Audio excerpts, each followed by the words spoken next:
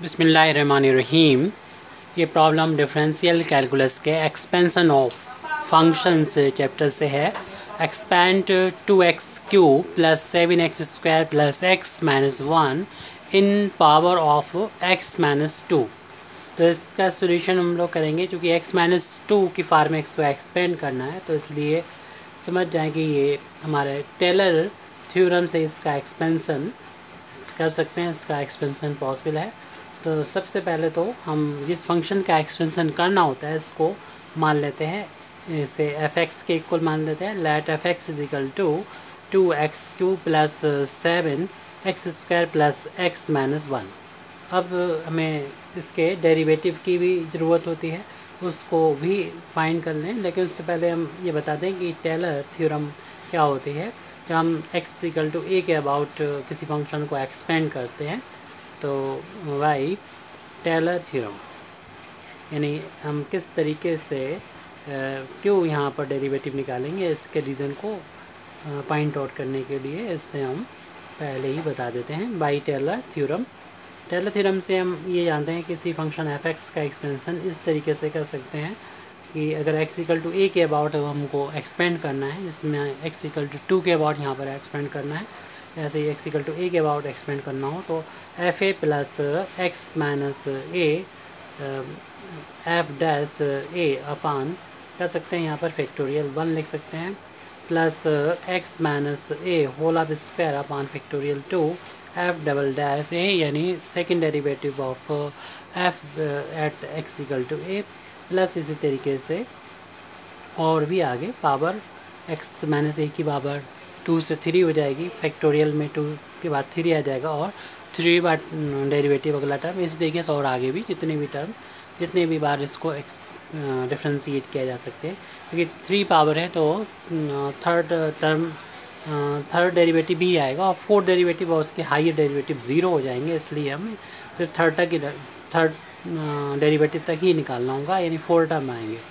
तो यहाँ पर a की जो वैल्यू है वो देख रहे हैं यहाँ से 2 के इक्वल है, a = 2 है, तो हमारा ये फंक्शन f(x) इस तरीके से हो जाएगा। f(x) = f(2) पर value plus x-2 upon factorial 1 f'(2) plus x-2 whole of square upon factorial 2 f'(2) plus में थर्ड डेरिवेटिव तक ही फाइंड कर सकते हैं, क्योंकि मैक्सिमम पावर इसकी 3 है फंक्शन की, इसलिए इसमें थर्ड टर्म और आएगा x-2 को पावर 3 अपान फैक्टोरियल 3 f'(2) प्लस फार्मूले के अकॉर्डिंग तो हम लिख देंगे एंड सो ऑन, लेकिन बाद में यहाँ पर जब वैल्यू पुट करेंगे तो बाकी हायर ऑर्डर डेरिवेटिव की वैल्यू 0 हो जाएगी, सिर्फ ये यहीं तक टर्म बचेंगे। तो सबसे पहले हम f(2) की वैल्यू फाइंड कर लेते हैं। तो जो फंक्शन हमको यहाँ पर दे रखा है, इसमें जहाँ पर भी x नज़र आया वहाँ पर हमने 2 पुट कर दिया,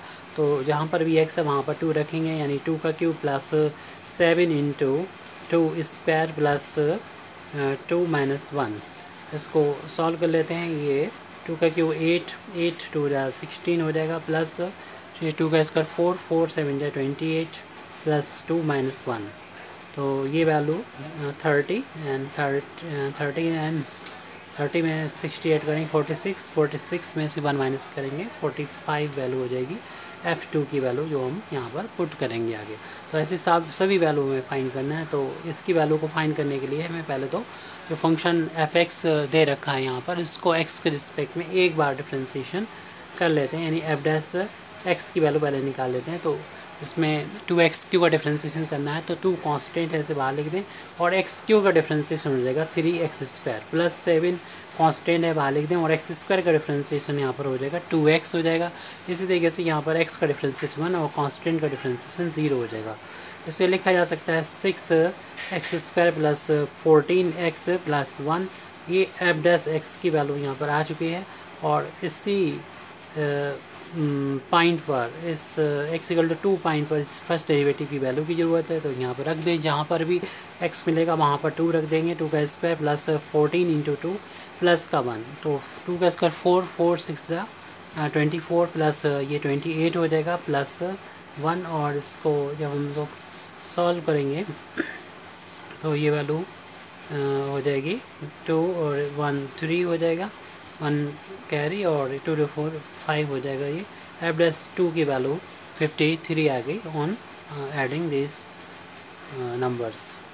Now we have to find second derivative of fx. So we differentiate this expression again with respect to x. We get f double dash x means second derivative of fx with respect to x. 6 constant है बाहर लेने और x square का differentiation 2x हो जाएगा plus 14 बाहर और x का डिफ्रेंसिएशन 1 जो कि कांस्टेंट है, इसका डिफ्रेंसिएशन 0 हो जाएगा। इसका इंटू करेंगे तो ये हो जाएगा 12x प्लस 14 हो जाएगा। तो एफ डबल सेकेंड डेरिवेटिव की वैल्यू इतनी आ गई।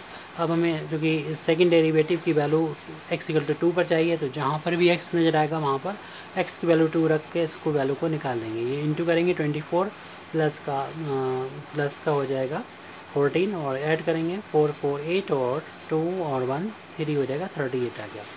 अब हमें थर्ड डेरिवेटिव की ज़रूरत है, तो थर्ड डेरिवेटिव की वैल्यू फाइंड करने के लिए इसको एक बार और डिफ्रेंशिएट करेंगे तो 12 कांस्टेंट है, x का 1 हो जाएगा और कांस्टेंट का डिफ्रेंशिएशन 0 हो जाएगा, यानी ओनली 12 आ जाएगा। और इसकी किसी भी पॉइंट पर थर्ड डेरिवेटिव की वैल्यू को निकालेंगे, क्योंकि ये कांस्टेंट है तो 2 पर भी वैल्यू ये 12 ही रहेगी। और इसके जो हम फोर्थ डेरिवेटिव अगर निकालें तो फोर्थ डेरिवेटिव जो कि कांस्टेंट है, इसका डिफ्रेंशिएशन थर्ड डेरिवेटिव का डिफ्रेंशिएशन करेंगे 0 हो जाएगा। ऐसे ही फिफ्थ डेरिवेटिव निकालेंगे तो 0 का डिफ्रेंशिएशन जो होगा वो 0 हो जाएगा। सारे डेरिवेटिव इससे 0 के बराबर हो जाएंगे और उन पर जो x = यानी फोर्थ डेरिवेटिव की वैल्यू 2 पर निकालेंगे तो वैल्यू 0 हो जाएगी। इसी तरीके से फिफ्थ डेरिवेटिव की वैल्यू भी 2 पर 0 हो जाएगी। तो इसमें कोई लिखने की ज़रूरत नहीं है, इन सारी वैल्यूज़ को इक्वेशन नंबर 1 में पुट कर देंगे। तो इक्वेशन नंबर हम 1 से देख सकते हैं हमारे जो फंक्शन f(x) है उसका एक्सपेंशन टेलर थ्योरम से इक्वेशन नंबर 1 में पुट कर दें। f2 की वैल्यू फाइंड की थी, उस वैल्यू को यहाँ पर देखें, f2 की वैल्यू 45 थी, प्लस इसके बाद है हमारा ये x-2 है और अपान फैक्टोरियल 1 की वैल्यू 1 के ही इक्वल आती है, तो इसलिए ओनली हम यहाँ पर x-1 लिख देंगे। x-2 लिखेंगे, अपान फैक्टोरियल 1 की वैल्यू 1 है और f'2 की वैल्यू f'(2) की वैल्यू हम लोगों ने फाइंड की थी 53, तो 53 यहाँ पर रख देंगे। प्लस x-2 का होल स्क्वायर अपान फैक्टोरियल 2 है जिसकी वैल्यू 1 × 2 होती है और इसमें सेकेंड डेरिवेटिव की वैल्यू हम लोगों ने यहाँ पर फाइंड की थी f2 पर, ये वैल्यू आई 38। यहाँ इक्वेशन नंबर 1 में ये वैल्यू इसकी वैल्यू पुट कर रहे हैं जो कि 38 आई है।